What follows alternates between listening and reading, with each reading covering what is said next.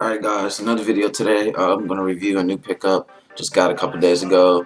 Picked up Columbia 11s from 96. Got them locally from a friend. Paid nothing close to what they go for.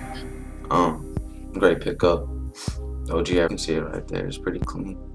But yeah, let's get into it. Alright, so we got the original, Nike box. Size 9 Air Jordan, white, Columbia blue, black. 130245141. Like I said, this is the original 11 box. 96 Columbia 11s.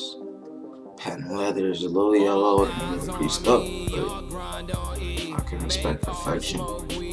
Not really tripping, but they're not dead stuff, but they're still pretty clean in my opinion. And the soles are iced up a little bit. Pretty clean. Well, if you didn't know my nigga, you gon' learn today. See, I've been grinding like skaters in the bay. Perfect timing, the stars aligning, and a million other things. When I get on fucking stage. Alright, so the midsole we have all white. Sorry for the lighting, I know it's hard to see kind of. Get the all white on the midsole. Patent leather is supposed to be white as well, but because of age it's starting to yellow. Like I said, I'm not really tripping about that. I love how it looks like that.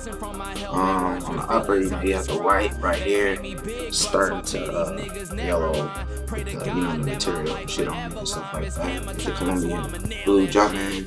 You get the white 23 on the back, the black sock lining.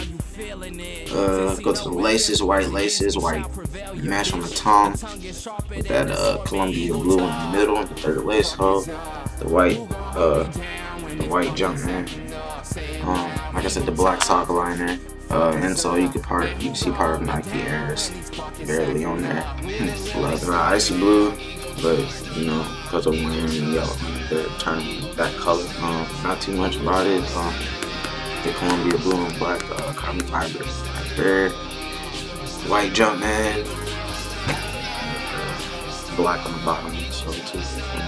So we got it. 96 Columbia blue or Columbia 11s, however you want to call it.